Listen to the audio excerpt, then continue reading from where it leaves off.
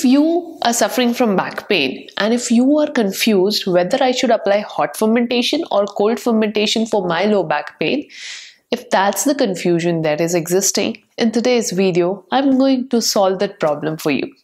So, want to know whether hot pack is right for you or else cold pack? Make sure to watch this video till the end. Let's begin.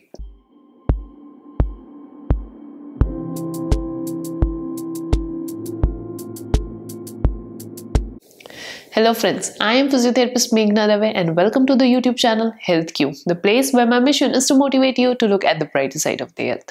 Now, low back pain is a very common problem and we use hot fermentation and cold packs often for reducing our pain levels.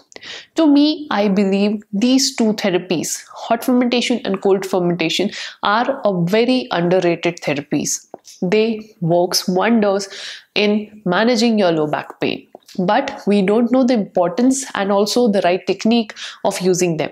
So with this video, I want to help you out in understanding the benefits of applying hot fermentation and cold fermentation, as well as I'll also tell you which is the right time of applying hot pack, which is the right time of applying cold pack, and what are certain things that you should keep in mind while using these methods. So let's have a look. If you are having low back pain, which is of mechanical in nature, which is either acute or chronic, which doesn't involve any kind of other injury that has directly impacted your internal spinal structures, then the hot fermentation and cold fermentation is a right therapy technique. Apart from that, if you are having some sort of herniated disc or any other chronic problems, then you might not get enough effect from these therapies and you need some alternate methods as well. Common low back pains, mechanical pain, pain that happens due to workout or some sort of muscle soreness, for them, ice pack and cold are very beneficial. But there are several times where ice pack is ideal and there are several times where hot fermentation is ideal. So first let's have a look at when and how ice pack would be helpful. If you are having pain that is acute in nature, which means if your pain is less than 48 hours, then ice pack should be a choice of application.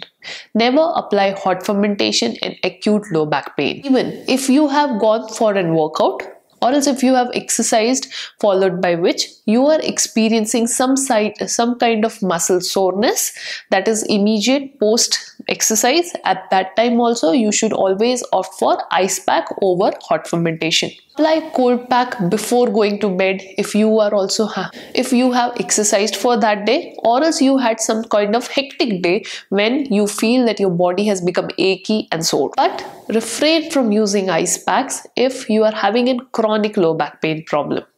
If you are having some open wound, you are having some bleeding in the area, if you are having some kind of fluid that's coming out from any kind of ulcer or any kind of injury mark in your back region, at that time you should not apply cold pack. Even if you are having neurological disorder which leads to temperature deficit, then you should refrain from using ice pack. If you are having rheumatoid arthritis, ulceration or any kind of inflammatory condition, which means if your skin has become red, then you should not apply ice pack.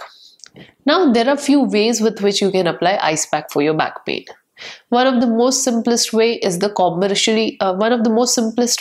commercially available cold packs, which you can purchase from any pharmacy store or else Amazon, Flipkart, else any kind of e-commerce website also. So another simple way of using ice pack is a bag of frozen vegetables, or else you can take a Ziploc bag in which you fill ice cubes and then you can apply it over the painful area. If you are not able to bear cold temperature that is extreme, then you can wrap the cold pack with a towel and then place it to your painful back region. An ice cube massage is a very good way of achieving good amount of ice therapy to your back region. Now comes the heat therapy or else hot fermentation. Again, hot fermentation can be taken with the help of different methods. One of the most simplest way is dipping a towel in hot water, squeezing it out and placing it to the area. Apart from that, hot water bags that are also easily available in pharmacy stores or as any kind of e-commerce platform, even that is an effective way of using hot fermentation. There are also some electric heating pads that are available which you can use. Infrared lamps are available which can act as hot fermentation device. But these becomes the format of dry heat.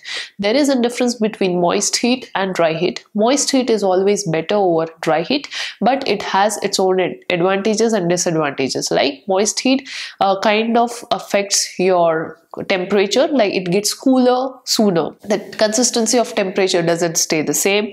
Apart from that, you have to compromise compromise on the clothes that you are wearing, as your clothes will become wet. But apart from that, there are no other problems with moist heat. When it comes to the electrical pads or else the dry heat, then even though you get a consistent amount of heat, but these heat doesn't penetrate that well as the moist heat can penetrate. The quality of increase in blood circulation that you can achieve from moist heat is much better compared to dry heat. Now, one other way of taking hot fermentation is the socks method. You can take raw rice in a socks, then you can just tie it off and then microwave it for 1 minute, and then you can place that hot pack over the area of pain. That's another simple method of hot fermentation or is hot pack application.